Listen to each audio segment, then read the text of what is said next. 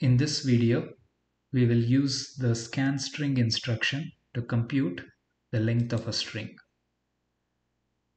Let's say our input string is hello. The layout of the string hello in memory is shown here. We see that the last byte in memory is the null byte, which is also the string terminator byte. We will start off by loading the RDI register with the address of the first byte of the string. We will also load the address of the first byte in another architectural register, and we'll call it the begin pointer. Once we have done that, we load the null byte in the AL register, since we want the scan string to compare against the null byte. The scan string instruction compares the byte pointed to by the RDI register with the byte in the AL register, and it sets the status flags accordingly. In this case, we want the scan string to continue across the length of the string, so we will use the scan string instruction with a rep prefix, specifically the rep not equal to prefix, and this will cause the scan string to iterate in a loop until the 0 flag is set to a 1. So we start off by comparing the first byte in RDI, which is pointed to by the RDI register, with the byte in the AL register. The comparison is performed as a simple subtraction operation. Once we do the subtraction, notice that the RDI gets incremented. Once the RDI is incremented, the value of the 0 flag is consulted. If the 0 flag is set, then we know we have found the null byte. Then we break out of the loop.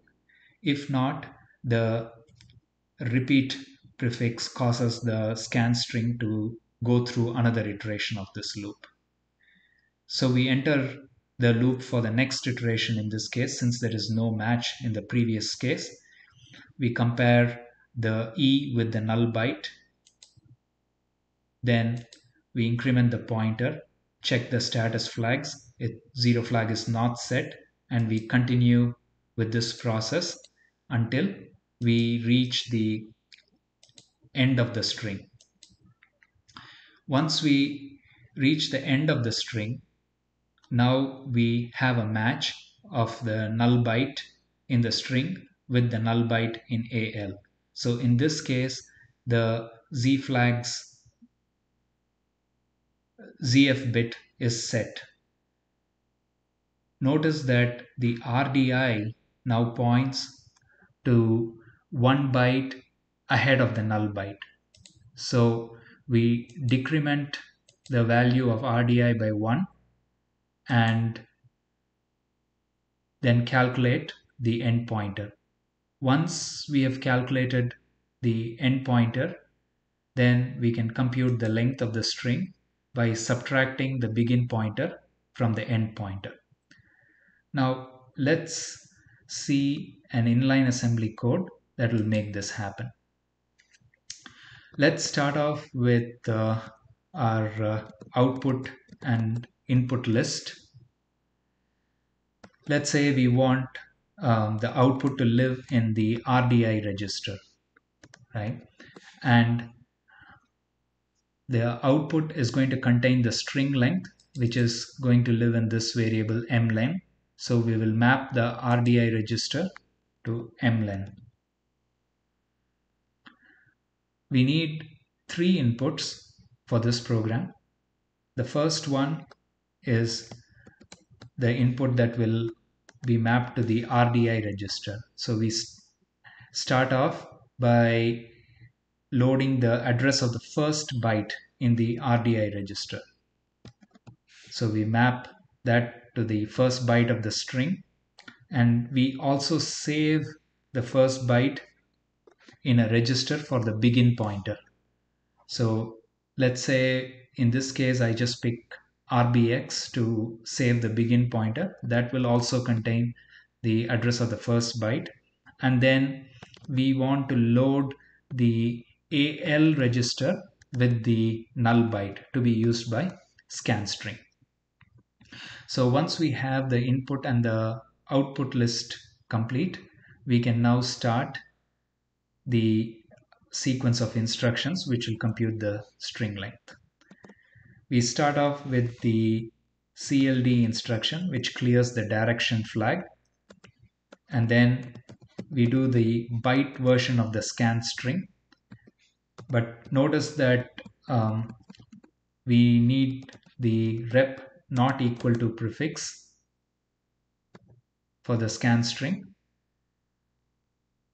Once this instruction completes, the RDI value is pointing to 1 byte ahead of the null byte. So we subtract 1 from RDI.